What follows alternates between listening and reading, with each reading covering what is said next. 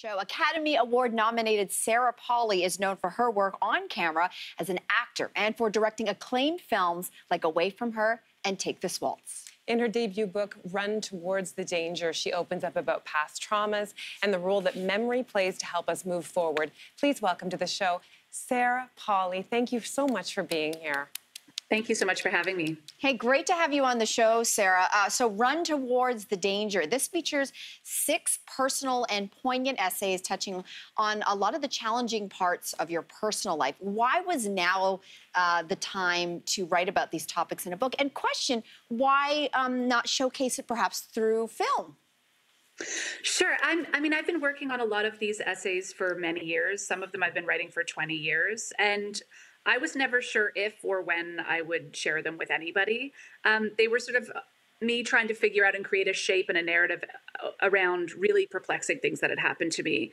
And ultimately, the shape the book took was each of these 6 essays, I think, is almost more about recovery than about trauma. So events in which things went a better, different way in the present and allowed me to have a different relationship with memories that have been troubling in my past. The book was actually born out of a traumatic, almost career-ending brain injury that you had in 2015. And that led you to a treatment that allowed you to revisit some of the most, as you say, dangerous stories in your life. So talk about this treatment and how did writing, in fact, help in your recovery? Sure. I had a concussion that really, I had post-concussion syndrome that lasted about 3.5 years.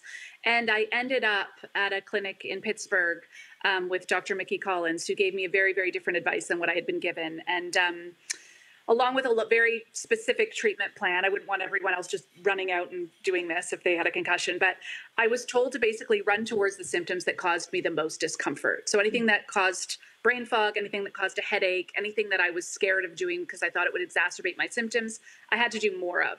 That my brain was getting weaker at what it was avoiding. So this idea of run towards the danger, which was a quote from him, it made its way into the rest of my life. And I started looking at things differently and moving towards situations that caused discomfort in order to strengthen my ability to handle them. Wow. I mean, that's fascinating. Wow. The essays are beautiful. You write in these essays about your time as a child actor. I mean, we remember you so much, and our viewers might remember you for starring in television series Road to Avonlea, among so many others. But you've opened up about the harrowing stories that came from working in show business from such a young age, also returning to work after the death of your mother and setting out on your own as a young adult. So what was it like for you to go back, to run towards the danger of sort of recalling these memories?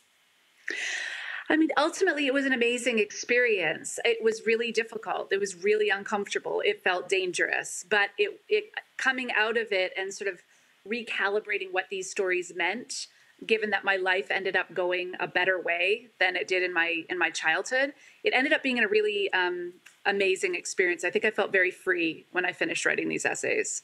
That's so beautiful to hear. Now let's speak about one of those essays entitled The Woman Who Stayed Silent.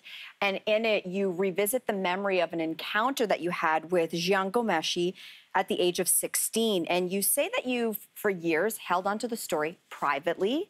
So why was now the time to break your silence and share that story? There was sort of no good time to do it, to be honest with you, including now. It's not a story I think I've been particularly looking forward to sharing, but it also felt like there was a conversation to be had here about what trauma does to memory and the inconsistencies and the strange behavior that it seems strange to other people who haven't been through an encounter like this or who haven't researched it. The way that people behave both during and after an experience like this can be really perplexing. And it certainly was perplexing for people watching the women on the stand who didn't have a background in this. So I've always wanted to offer up my own mess, my own inconsistencies, and show how much closely they echo the experiences of those women. But there was never a good time to do it. At the time that this story broke, I had a toddler and a newborn, and I knew how arduous this encounter with the legal system was going to be. And so I knew it wasn't then. And I think I've been working my way up to telling this story for many, many years. I mean, thank you for sharing that. I mean, you are such an interesting person because of your incredible acting career as well. You've played some really intense roles in films, like The Sweet Hereafter, Go, and My Life Without Me. And halfway through the book, you write that you gravitated towards roles that you felt you could express pain, as those roles kind of offered a catharsis. Can you elaborate on that?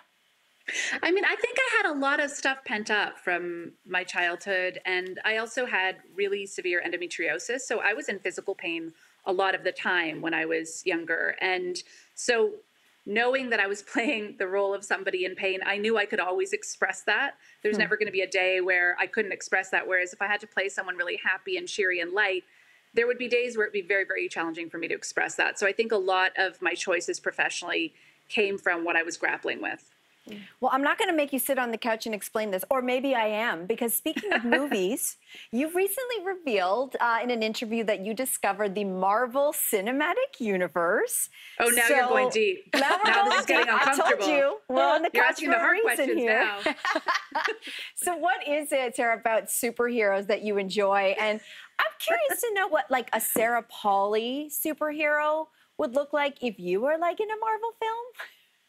Oh my God. I don't know. All I know is that there was a moment in my third pregnancy where I lay on a couch and watched Marvel movies for about 2 or 3 days. And I'd never watched a single one. And I'd always been kind of judgy and obnoxious about them, having never seen one.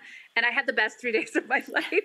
And I felt so shamefaced about my previous judgment. So I remember just like watching Iron Man and ordering myself a cheeseburger and a chocolate milkshake because that's what he was eating, and being really, really happy, and realizing movies could be fun, which I feel like no one ever filled me in on before. Somehow I missed that.